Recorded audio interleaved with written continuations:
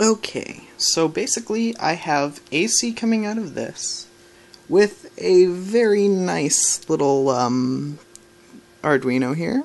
It's 5 volts of power, and I have a 9 volt to 110 transformer with a ridiculous voltage doubler here, which doesn't really do much at all, but it does work. And then I have a neon light. Now what happens when I plug this in is my voltage out goes way ridiculously up to 52. And then we get this beautiful, beautiful changing color light, which, ooh, I'm not quite touching there.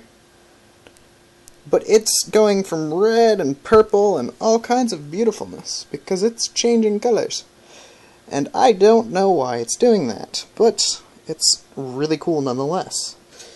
That's just running through this, and the power is actually coming through the Arduino, but I'm not supposed to be doing that, so I will stop and make a decent power supply for this thing.